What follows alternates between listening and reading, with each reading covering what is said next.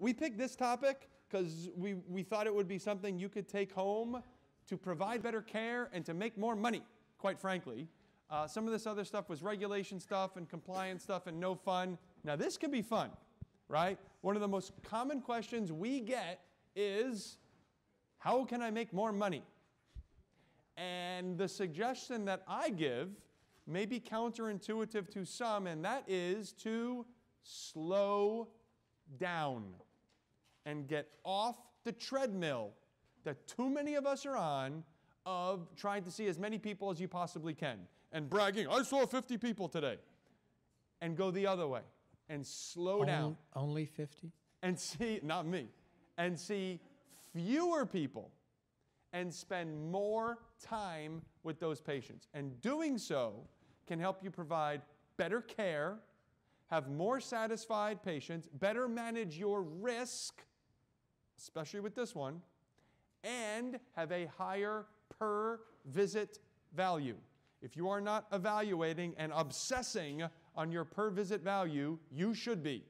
The amount that is collected out of that visit. And the lesson that it took me a long time to accept is you are better off spending 10 more minutes in the room you're already in than you are running out of that room to get next door and start all over again and spend 15 minutes in there. You're better off slowing down, staying in the room you're in, spend 10 more minutes in there than rushing and cutting their toenails and running out the door so that you can start over next door. So you may say, well, what do I do for those 10 minutes? And what I suggest is a lower extremity skin inspection and look for stuff. And I steal this line from my good friend, Dr. Jonathan Moore, who says, how many of you take the time to roll up your patient's pant legs? There's tons of pathology there, tons. There's stuff to ask about in E&M. There's lots of stuff to biopsy. And if you find something, you're going to be providing better care, have a more satisfied patient. You could E&M it. You could E&M it and biopsy it. You can E&M it and bring them back next week to biopsy it. And this can be a tremendous addition to your practice. We finally hired an associate last year, which allowed me to put this into practice. And I have really enjoyed slowing down, finding stuff, and every once in a while, you could save somebody's life. Every once in a while. Most of the stuff we biopsy comes back fine. Every once in a while, you get a bad one. And you say, if I had blown through this visit and cut their toenails and run next door and not looked at their legs, that melanoma could have been cooking. And this is a huge risk thing. This is a high up on the list of podiatrists getting sued, is failure to recognize a bad skin thing. You're documenting that you did a skin inspection every 61 days and the dermatologist found a melanoma on the back of their ankle that you never looked at because they were sitting in the chair like this. So this is a nice ad. So we wanted to go through, if I've sold you on this and you want to put this into practice, we wanted to go through the coding of this if you choose to perform these.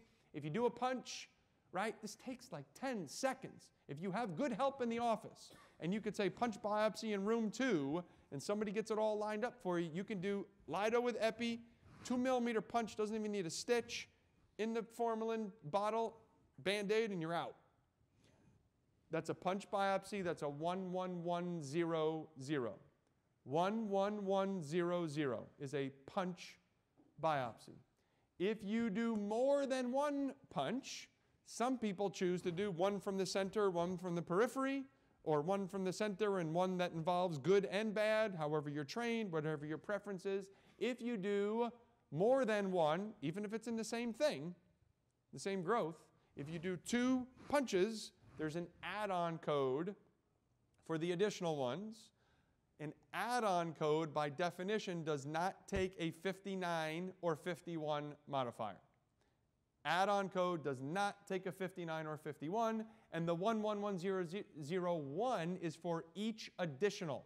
So in this example, if you do 3, you do the 11100 for the first one, and then the 11101 for each additional. I'll wait for my pathology report to come back before I put a diagnosis on it. So what diagnosis code do you attach to this? There's two ways you can go. What I suggest, and you might not like it, and I'm going to give you a way to do it either way.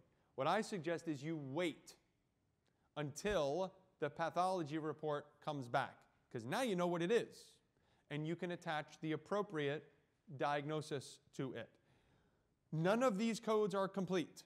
They all have dashes next to them, which means they need more characters to complete the code. I didn't want to fill up the slide and your handouts with lefts and rights and unspecifieds.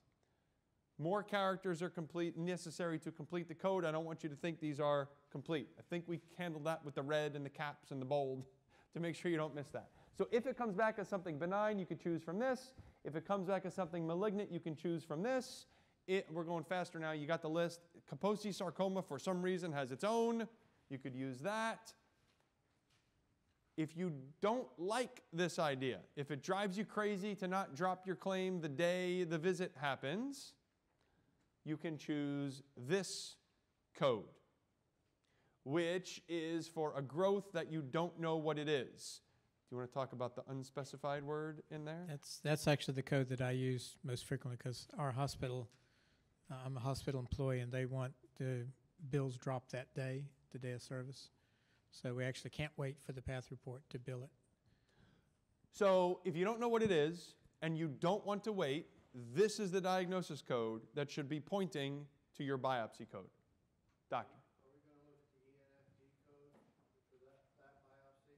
Doctor mentioned ENFD, which is a nerve fiber density analysis. What's the E? Epidermal. Epidermal nerve fiber density yeah, it's a punch. So if you're doing that, somebody has neuropathy, you want to do an ENFD to send off that epidermal nerve, it's a punch. It's the same 11100. You can wait and see what it says. I attach a diagnosis of neuropathy, G60 it depends on the type of neuropathy. So there's G60.0, G60.3, and G60.8. I think one of those is hereditary, one of them is idiopathic, and one of them's other. I don't have memorized which is which. So I attach neuropathy for the ENFD. Have any trouble with that being denied with a neuropathy code and a scan procedure? I haven't. Do others? I don't know. Oh. Just asking. No, I'm getting paid.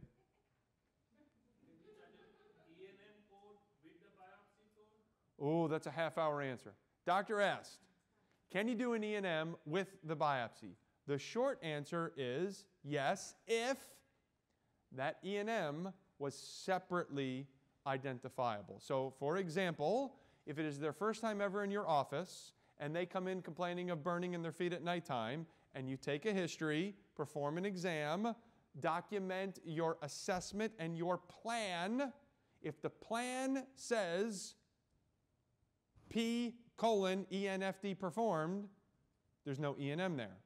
If the plan says, discussed the above findings with the patient, explain to them that differential diagnoses include A, B, and C. Of these, I think small fiber neuropathy is most likely. We discussed treatment options. We discussed the potential advantages and disadvantages of these treatment options. After this discussion, decision was made for ENFD. I explained what would be involved with this procedure. Paragraph, I suggest, you don't have to, paragraph, a couple sentences describing your ENFD, that's a separately identifiable E&M.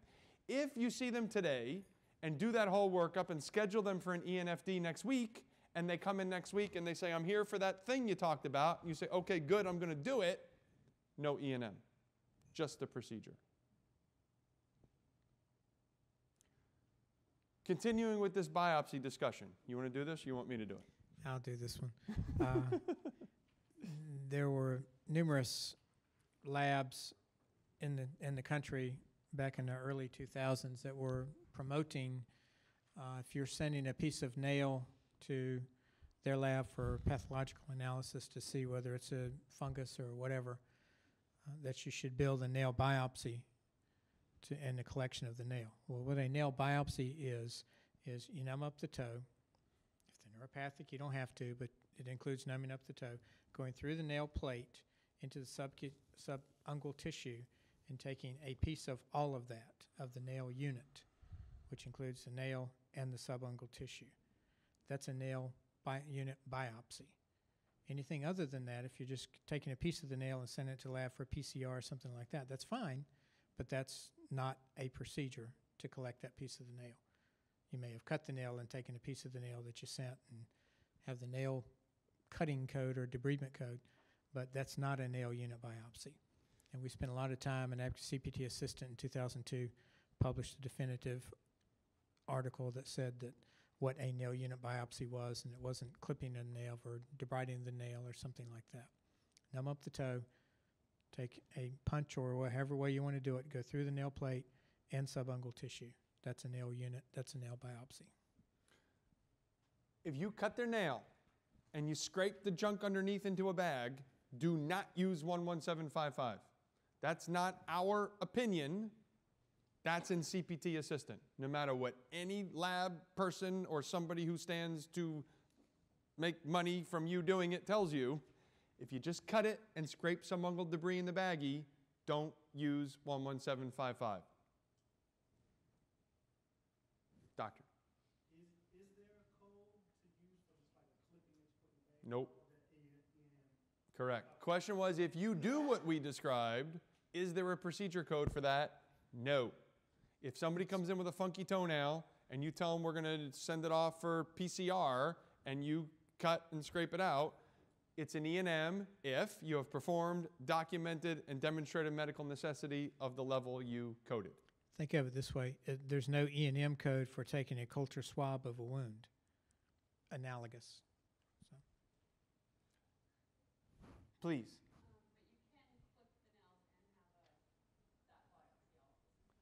Yeah, that's correct. The question was, can you clip the nails and send that piece of that nail clipping for the pathological analysis? Yes, it's not a biopsy, but you could send it for the analysis.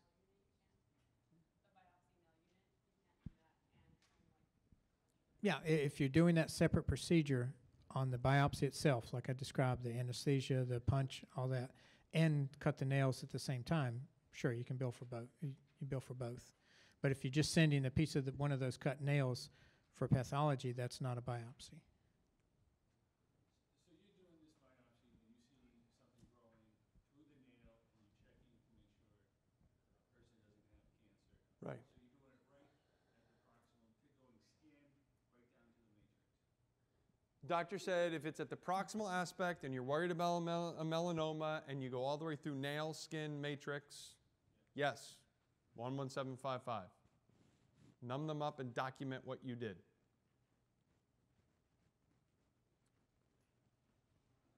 And we gave you a couple codes to consider.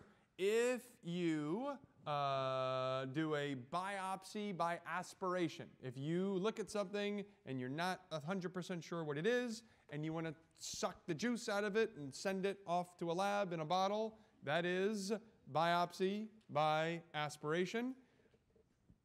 These are the codes for that. Question was asked earlier about if you use imaging, do you get to do that separately? No, because you see the second option there was it included with imaging guidance. So if you do an aspiration with imaging guidance, one code. And we gave you some diagnosis codes to consider for that. Same deal. If you don't want to wait, you can use that D49.2 for I didn't know.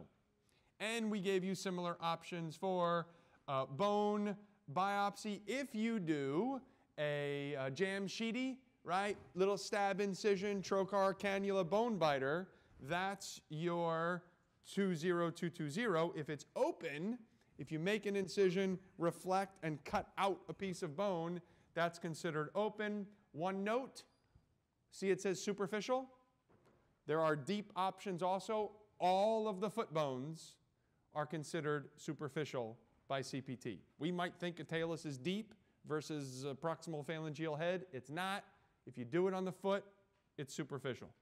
The way that was decided was at CPT, somebody got up and we're trying to figure out the definition between deep and superficial, because you can't just name a bone, because parts of the femur are deep and parts of the femur are superficial. So you can't just say a bone is deep or superficial. And the bottom line discussion was, if you can feel the bone itself, it's superficial. If you can't feel the bone, it's deep. So everything that we do is superficial. On the bone biopsy, I've got that 85-year-old woman that came from the nursing home. She's got a HD on the 5th, and it looks inflamed. I trim off the HD, and there's the head of the phalanx sticking up. Yeah. And it looks crappy, it looks infected, and I clip off a piece of bone, and we send that to pathology for a culture. Is that a bone biopsy, or is that debridement to bone? You guys get that? Okay, so debridement to bone, biopsy, or even phalangectomy, right? Exostectomy. Yeah, that's an option as well. It depends on how you word it, how you document it. For me, I'm doing 11044 because it has a 0-day global. Debridement to bone. And I'm going to call it a debridement. That whole note is going to say debridement, debride it all the way down to bone, including debridement and removal of the head of the proximal phalanx, and send it for micro. That's what I would do. This goes back to a question I had earlier that you just kind of brought back up. If you do a we see a lot of patients, and we may see them 10 days in a row in the hospital. And so when you start calculating out RVUs, it may be cheaper, even if you do a TMA, to do a 11044 Yeah. and round. Right. Rather than Right. global. And if we dictate it, Right. radical debridement, and we ever get audited, Yep. how would that be? So doctor asked the question, you might have an inpatient that you do an amputation on, you remove the bone, and really it was an amputation, right? Radical debridement. Okay, and you can call it amputation and get hit with that 90-day global, and then these people lay there forever, right? Now you're going to round on them post-op day 1, 2, 3, 4, and 5 for free, or you can call it a debridement and then get your visits for day 1, 2, 3, 4, and 5. See if we agree on this. My opinion is the rule of coding is you should choose the code that most closely reflects the procedure that was done. So if it really sounds like it was an amp, and the documentation and the note sounds like an amputation, you should code amputation, even if that puts you in the global. Do you agree? Sort of. Go ahead. One of the other options is if you did that amputation and it's open, then I would say in that point I did debridement to bone, because I'm considering closure as part of the amputation. So if I've debrided it down and it's open, then I would be more willing to give you as an auditor, to give you the debridement to bone code, and then you're going to come back at some point and close it, or granulate, or wound vac, or whatever. But you got to plan on what you're going to do with that open wound.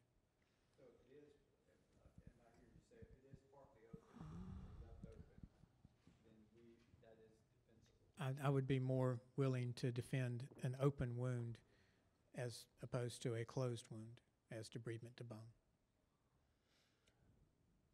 And then we gave you some diagnosis options to consider for those that you see there. We've talked about the bunions a little bit already, that we've got rid of all the proper names in CPT, and they're doing the same thing with other things.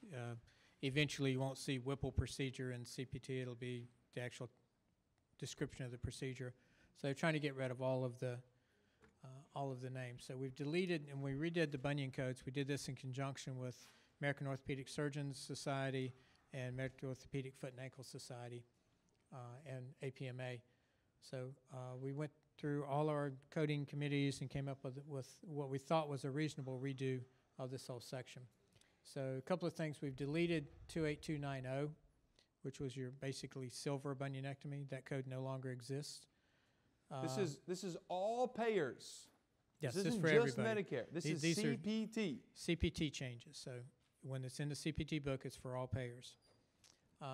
We've redone the verbiage on 28292, correction hallux valgus bunion with or without sesamoidectomy. So if you're doing a sesamoidectomy, you can't bill additional for the sesamoid. Even if you're taking both sesamoids out, you can't bill additionally for the sesamoidectomy with any of the bunion codes.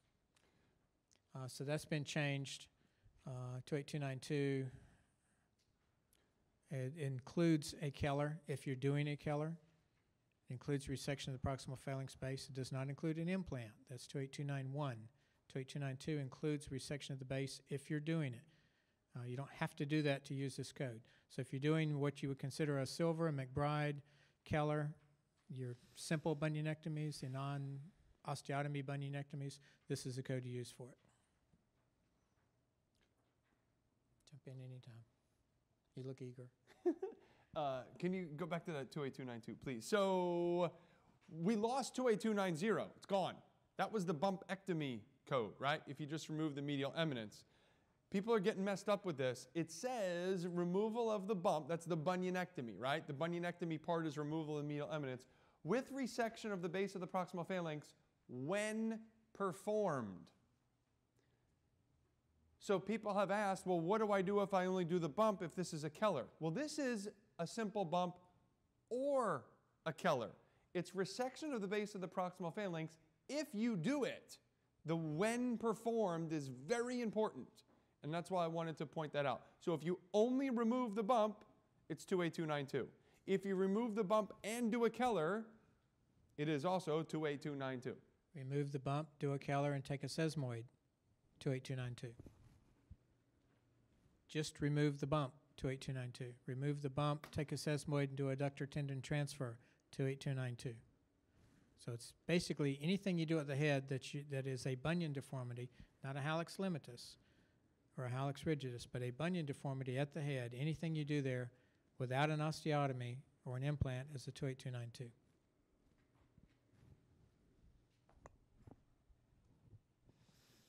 So you see the descriptors, and these are right out of the CPT book of 28292, the various options of a 28292.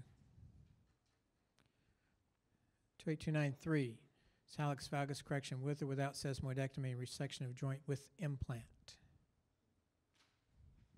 It's gone. It's deleted. If you are using an old CPT book, there are people in this room that have a 2006 CPT book laying on their table at home. You shouldn't, because the Coding Resource Center is out there at a discount today. But if you do, I know you are here. There's people laughing. When you go home on Monday, cross this out. It no longer exists for any payer anywhere. Get it out of your book. 28294 was also deleted. Cross it out. If you are using an old book, get it out of your book. And the reason this was deleted because we found that people just weren't doing it. Just were not doing the procedure. There was a total of like 200 done in 2016. So we're just not doing it, so we got rid of the code. 28296 is bunionectomy with distal metatarsal osteotomy. Dr. Ward already talked about earlier the difference between an ostectomy and an osteotomy. CPT defines a bunionectomy as a removal of the medial eminence of the first metatarsal head. We may not define it that way, and I'll get to what I mean by that. CPT defines the word bunionectomy as removal of the medial eminence of the first metatarsal head. So when you see bunionectomy, that means removing the bump. If you remove the bump, that is not an osteotomy. Osteotomy is lengthening, shortening, angular correction, shifting. That's an osteotomy. Removing the bump is not an osteotomy. If you Removing remove the base of the phalanx is not an osteotomy. If you remove the bump and you do an osteotomy, Austin, Revierdon, Chevron, those are osteotomies. One code, bunionectomy with distal first metatarsal osteotomy. And that's what you see here, the shaded areas. Remove the bump. Here they did a Revierdon. One code. It's not in this, because this was supposed to be just for distal, but just to be thorough, and we have a minute here. There's a code that was brand new for January 1, 2017. I'm saying this because I saw too many smiles and giggles when I talked about the 2006 CPT book. Brand new code, January 1, 2017, 28295. 28295, not on the slides, not in your handouts. 28295, bunionectomy with proximal metatarsal osteotomy. So remove the bump and do a crescentic, 28295. Remove the bump and do a closing base wedge osteotomy, 28295. Remove the bump and do an opening base wedge osteotomy, 28295 only. Again, if you're doing the scarf like we talked earlier, pick one. Decide in your mind if it's more distal or more proximal, and pick one of the codes. 28298 is bunionectomy. You have to remove the bump with a phalangeal osteotomy. So if you remove the bump and you do an Aiken, one code, 28298. And there's the picture. Remove the bump, Aiken. Doesn't matter if it's a proximal Aiken or a distal Aiken. Remove the bump and do an Aiken. That is one unit of 28298. Then we get to double osteotomy. So bunionectomy, so we have removed the bump and any combination of two osteotomies. So the examples here is here you have remove the bump, distal first met, and phalangeal. So Austin Aiken, one code. We see that done wrong a lot. Austin Aiken people incorrectly do 28296 for the bump in the Austin, and then phalangeal osteotomy, 28310. And that's wrong. Double osteotomy, Austin Aiken. Here we have remove the bump, do a base procedure, and a head procedure. Oftentimes, if the IM angle is big enough, so big that it requires a closing base wedge osteotomy, when you get done, that proximal articular set angle is elevated. Almost all the time, right? And you may find that you need a Revierdin. So if you do closing base wedge and Revierdin, two osteotomies, one code. Here there's a bump with a base procedure and a phalangeal procedure, two osteotomies. Bump, double osteotomy, 28299. Okay, what about base wedge, Austin Aiken? So Dr. Ward described three osteotomies, right? You do the closing base wedge, and the passa's off, so you do a Revierdin, but the hallux interphalangeal angle's off. Now you need an Aiken, right? So base wedge, Revierdin. Did I say Revierdin the first time? Base wedge, Revierdin, Aiken. You've done three osteotomies. What I would suggest, there's actually two options, right? You can do your 28299 for the double to take into account the bump, the base, and the head, and then code phalangeal osteotomy for the Aiken. But what I would do, because it pays more, is 28299 for the bump, the Revierdin, and the Aiken, and first metatarsal osteotomy for that base, which is 28306. Three osteotomies you have to account for. Okay. What about when there's a new device on the market now that's a plate for fusion of the first metatarsal cuneiform joint, and they say when you use this, it changes the angle so much that basically the bunion goes away and you don't have to do any work at the head. So is that a lapidus? So 28297 says bunionectomy with first met cuneiform joint fusion. If you fuse the first met cuneiform joint, but you do not remove the bump, we all know that you did a bunionectomy. CPT does not consider that a bunionectomy because you didn't remove the bump. Therefore, it would be incorrect to use 28297 if you fuse the first met cuneiform, close down the IM angle, and do not remove the bump. In order to use a bunionectomy code, you need to have removed the bump. So, in the description that Dr. Ward gave, we're so good. We're being CECH compliant, even though this isn't an accredited thing. In the description that Dr. Ward gave, it would be inappropriate to use 28297 because you didn't remove the bump. And that new thing which allows you to fuse the first met cuneiform without removing the bump, should be first met cuneiform fusion, which is 28740. Similar to that, and that's why we wanted to do this, more and more in the literature, we're seeing procedures that don't involve removing the medial eminence of the first metatarsal head. So for example, a percutaneous minimal incision bunionectomy. So stab incision at the first metatarsal, neck, sagittal saw all the way through, push the first met head over, percutaneous fixation. We call that a bunionectomy. They don't have a bump sticking at the side of their foot anymore. The IM angle's closed down. We call it a bunionectomy. CPT does not, because you didn't remove the medial eminence. So that procedure that I just described would be first metatarsal osteotomy. Just like the lapidus without removing the bump, if you do a closing base wedge without removing the bump, first metatarsal osteotomy. Same idea here. If you do an Aiken without removing the bump, you have not done a bunionectomy according to CPT. Therefore, it would be phalangeal osteotomy only. 28289, with this change, January 1, 2017, underwent a small revision just to specify that it is a colectomy without implant. But not a bunion procedure. This is the dorsal ridge. You may or may not have a bump there that you may or may not take off, but this is removing the dorsal aspect with the diagnosis of hallux limitus or hallux rigidus, not a diagnosis of bunion or hallux abductor valgus. And thanks to Dr. Ward and APMA, thank goodness, we finally have a much needed, he made this happen for the whole country. We have a much needed first MPJ implant code. This is brand new, January 1, 2017. We never had an appropriate hallux limitus repair with first MPJ implant code, ever. It was weird with bunion stuff. We don't have to worry about it now. We have a new code, January 1, 2017. Again, if you're using an old book, you need to write this down.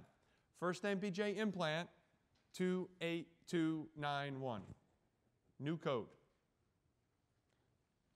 What if the implant only goes on the proximal phalangeal base? Doesn't matter. What It if can be a hemi on either side. It can be a total. It could be. It doesn't matter. What implant you use? The question is, throw a what if at you. What if there's a product that basically is a plug that goes into the first metatarsal head? What about that one? Right, so this new procedure, which is really just a plug, like it looks like a square or a rectangle, right? Take off some of the cartilage, stick that plug in there on the first metatarsal head. We actually discussed this at our APMA coding committee meeting last year, and the consensus of the room was that that is a first MPJ implant, and that should be coded with the new first MPJ implant code, 28291. And just to be thorough, you may end up having to do a fusion in revisions or radical situation. We wanted to throw in the first MPJ fusion code just to be complete. We get asked a lot, how do you repair hallux varus? And the answer is it depends. It is never a bunionectomy code. That's a mistake we see a lot. People do reverse Austin and want to call it a bunionectomy. That's not a bunionectomy. If you repair a hallux varus, do not use a bunionectomy code because you haven't removed a bunion. There are several options. We gave you some to choose from here. There's just the soft tissue work, the first one. The second code there would be if you just need a capsulotomy maybe to release some of that tension pulling the hallux the wrong way.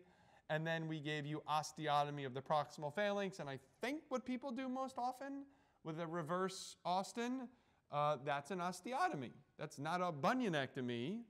A reverse Austin is an osteotomy, not a bunionectomy. Therefore, that should be coded with a first metatarsal osteotomy, 28306. Any other questions about anything, any coding stuff? or anything we covered today or didn't cover today, or topics you wished we had covered today? Yes. Doctor.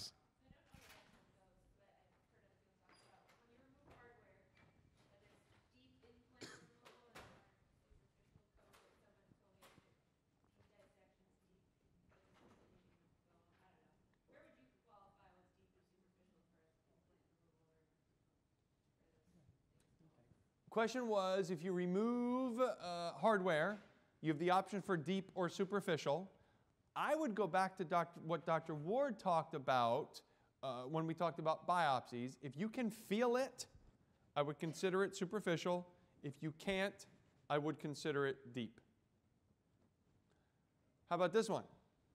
We hear this a lot. PIPJ arthrodesis, K-wire sticking out the tip.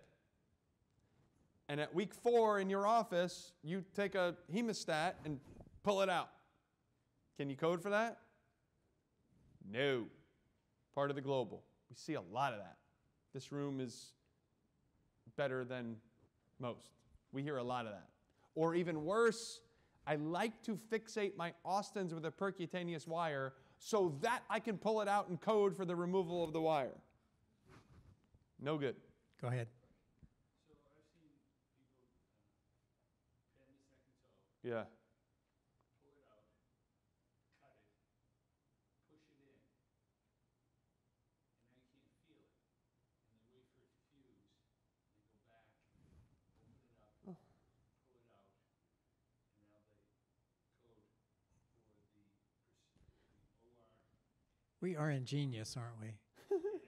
So the comment, yeah, the comment was a buried K-wire for a PIPJ fusion that they later go back and take out. And to take it out, they're making an incision at the tip, fishing for the end and pulling it out. Let's just answer that from a coding perspective. My opinion is that if you make an incision and grab the tip of that and pull it out, you should code for the removal. And I would code removal superficial. I wouldn't do it to my mother, but if that's what we're done, that would be the coding advice that I We gave. will leave the medical necessity discussion to yourself Yeah. to figure that out yourself. Right. I got one other one that I don't think we have touched on. Lesser metatarsal phalangeal joint implant. There's a code that says lesser metacarpal phalangeal joint implant. Since we don't have one for lesser metatarsal phalangeal joint implant, it's the same type work. Why can't I just use that code? No good. If you did something that was kind of like taking out a gallbladder, would you use the gallbladder removal code? No. So I do not suggest using lesser metacarpal implant if you put in a lesser MPJ implant. There's no code for lesser MPJ implant. There's not a category 3 code, is there? There's no code for lesser MPJ implant. Therefore, if you do that, you are forced to use that unlisted foot code 28899.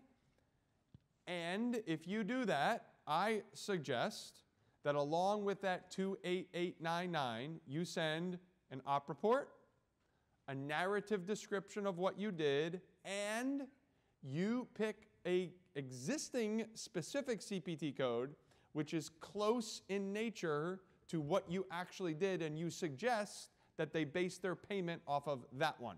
Like for lesser MPJ implant, you might choose 28291, first MPJ implant, as the comparable code. That's no fun, the other, but sometimes you're forced to, like a lesser MPJ implant. Why don't we have a code for lesser metatarsal phalangeal joint implant? I don't know, because we haven't asked for one. Nobody's asked for one. Yeah. Plus, there's not that much literature on it. To go to CPT to get a new code, you've got to have a certain amount of literature, American published, American patients, and the literature's just not out there on lesser metatarsal phalangeal joint implants.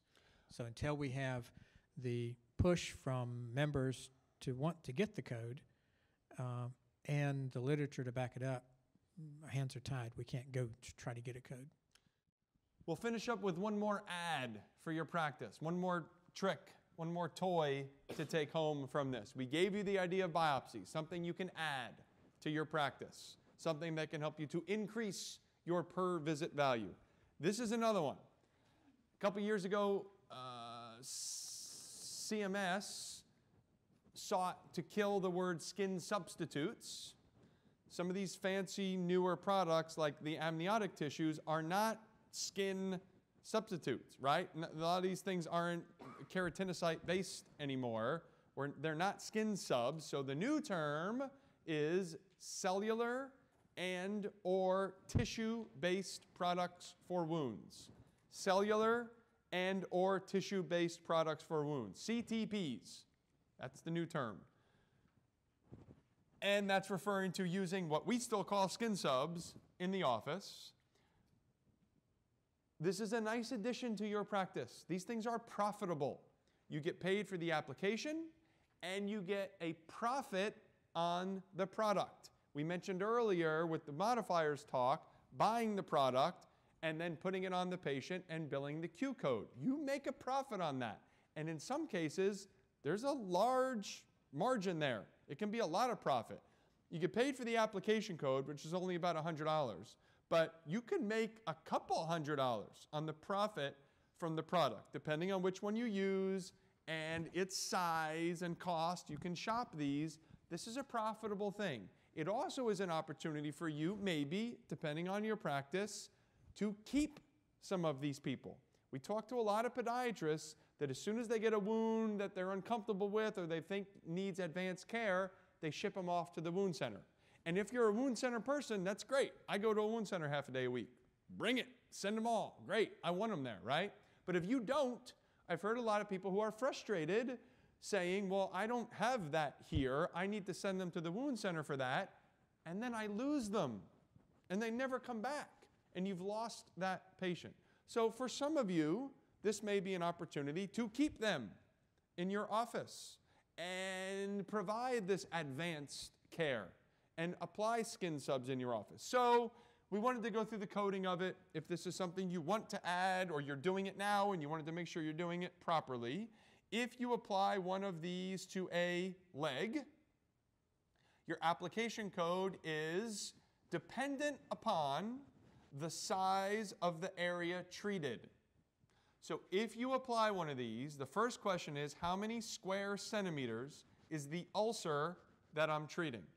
For leg, if it is less than 100 square centimeters, you start with 15271. That's your application code. Now this gets weird with the numbers. If it's less than 100 square centimeters, you start with 15271, and 15271 is for the first 25 square centimeters treated of the leg. If the ulcer is less than 100 square centimeters total, but greater than 25 square centimeters, now you need an add-on code. Because 15271 only gets you the first 25.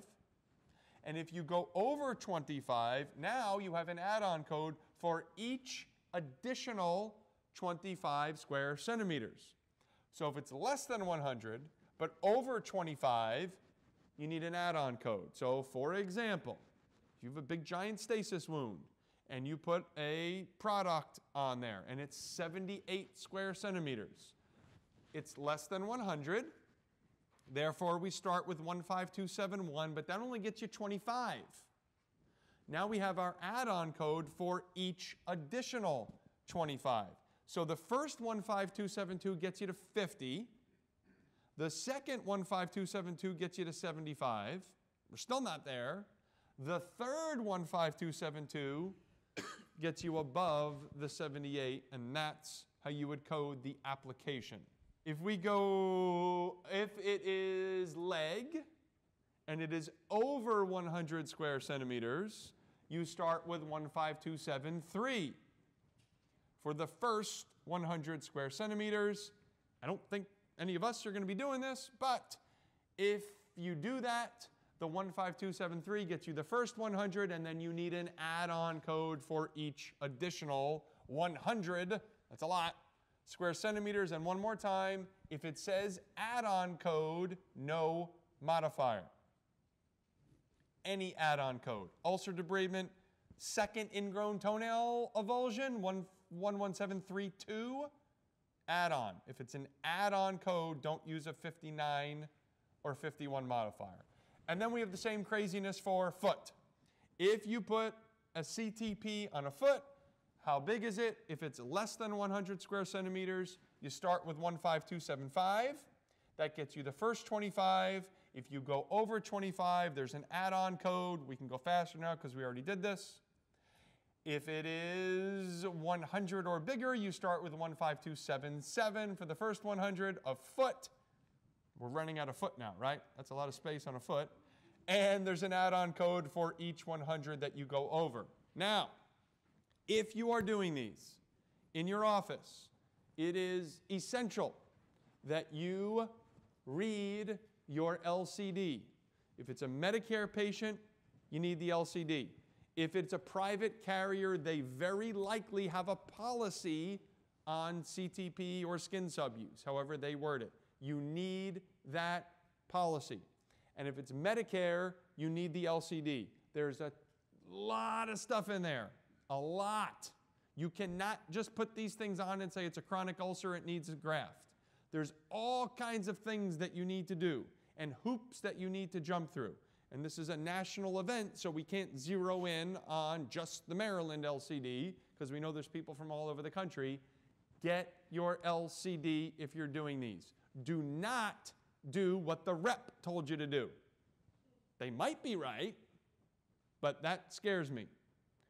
Get your LCD so that you know the right thing to do. If you are using the Coding Resource Center, it will take you 4 seconds to get your LCD. Medicare, state, it's right there. And it tells you very clearly everything you need. Some of them require an ABI of 0.6. Some of them require that you document that they haven't smoked.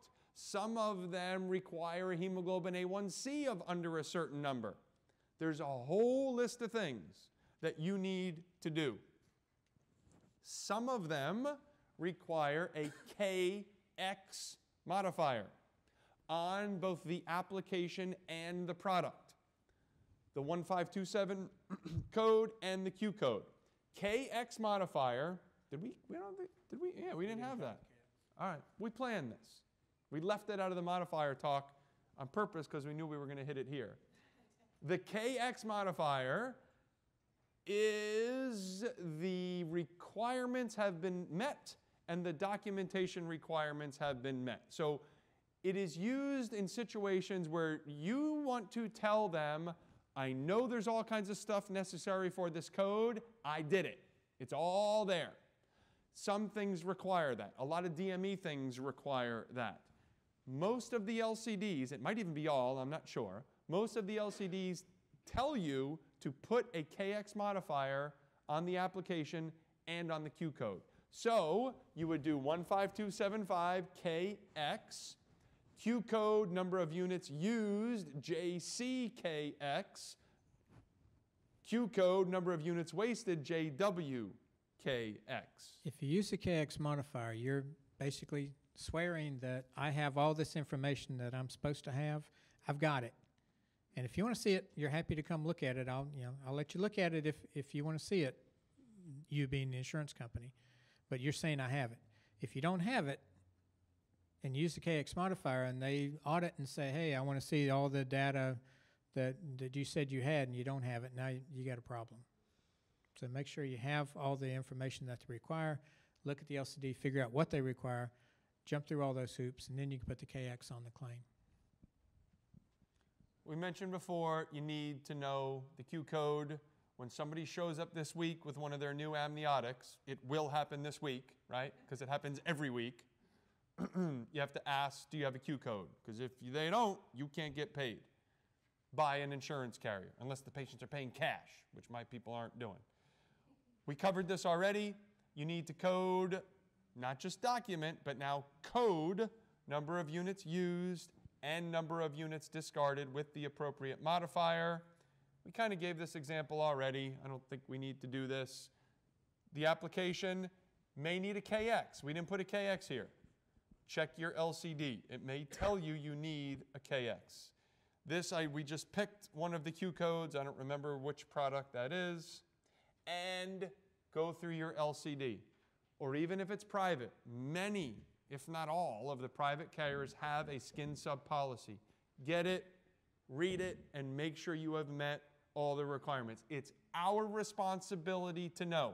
If they come after you, you saying, I didn't know that, does not get you out. If you sign the contract, you are responsible to know. Some of them require arterial Doppler. Some of them say it has to be 4 weeks. Some have to be 6 weeks. My Novitas venous leg skin sub says it has to have been present for 3 months and has to have not responded under my care for 30 days. So you got to know what your LCD says. So if you're good at what you do, you can't use the skin substitutes then. If you get them healed in 30 days, no good. You shouldn't be doing this. So these are just some things to look at. Know your LCD. Just some points to consider. This is a controversial topic. So we talked about coding for applying them and coding for the product. We also have these prep codes, which your sales people love to tell you to use because these pay really, really well. Preparation in anticipation of receiving a graft. 15002 for leg and 15004 for foot. The idea here is you are preparing the site to receive the graft. This cannot be done on the day of application, but if you see them 3 days before or a week before, and you are debriding the ulcer in order to prepare it to receive the graft, this code may be an option. Now, some LCDs, this is very important, this code pays a lot of money. This is $300-something for this. Some LCDs, like Ohio, I know, specifically says, do not use this with the anticipation of a skin sub, that it's really for the week before a split thickness skin graft, a real graft. Some LCDs say, do not use these prep codes if a skin sub is coming next week. Other LCDs specifically say, like Novitas, I'm in Novitas, that's why I keep referring to it. Those are the ones I know really well. It is okay to use these in anticipation of a skin sub. Novitas says you can. It tells you right in there. You can use this in anticipation of receiving a skin substitute. I struggle with this. I'm anxious to hear your opinion. I struggle with this because most of the time, the debridement that you do a week before the graft or a couple days before the graft, it's no different than the debridement that you do when you're coding a 11042 or a 97597. It's the same thing. So why can I do this today just because I have a graft coming next week? And the answer shouldn't be because it pays $320. I struggle with this. How do you feel about it? When we redid the skin substitutes at CPT about 8 years ago, this was a question we went back and forth, and we decided just to kind of leave it and revisit it the next time we redo the skin substitutes codes, which will probably be in about another 4 or 5 years. So it's in limbo. It's what do you, how do you look yourself in the mirror? Yeah. Which way do you think you can look yourself in the mirror and live with yourself? I'm not going to do debridement, and then the next day, although I could debride the wound on Monday. I could theoretically do a site preparation on Tuesday and then put a graft on Thursday. Yeah. Nothing says I couldn't do that. I won't do it because I want to look myself in the mirror. But nothing that says I can't do that. So I think the take home here is you have the option for these site prep codes preceding your graft, a couple days before. I wouldn't do it more than a week before. Doesn't say that anywhere. That's my suggestion. You can do this preceding your skin sub or CTP application. Check your LCD. Some write out say you can't, some write out say you can. If you do, our suggestion is that you have a comfort level with it. I would suggest if you're using this, it's different than the regular old debridement that you did. They use the word creation of recipient site by excision. If you just take off the hyperkeratotic margins and scrape it up a little bit the way you would do a normal debridement, you might not feel comfortable using this. If you say, I'm putting a graft on next week, I really need to go after this time, and really excise the whole thing and make it bleed more and take more time, then you may feel comfortable doing it. That's how I do it. I have some where I know I'm doing a graft next week where I do, and I have some where I don't. And it really depends on what I did at that visit. That's how I make the differentiation. And I agree, the description of the procedure should be different between your debridement and your skin site wound preparation. It should read different. I should read it as an auditor and say, yeah, this is not a regular debridement. Questions? Please. I never even knew about that code, but I kind of Cool. feel like we should be able to build that code because normally I'm dealing with my wound care patients and wound care staff. Yeah. They're not only are they non-compliant, Right. not only are they end-stage renal, and the fact that you're able to get them, you take a wound that's been, they're almost also getting to the stage that they're eligible and had revascularization, all this stuff. I think we deserve to get paid for getting them to that stage that they're eligible in the first place. Yeah, we're not saying don't use the code. We're just saying use it in the right circumstances. Right, so doctor is at a wound center, and she said there's a lot of work that goes into limb salvage. I think we should deserve to get paid for that code. So be careful. It's not a situation of deserve, right? If the decision should be more based on if you've performed what the code describes. So if you do prepare the site by excising it, I totally agree. I don't agree that you should use it because these people are really difficult to deal with, right? If you've met the description of the code, totally agree, you should use it.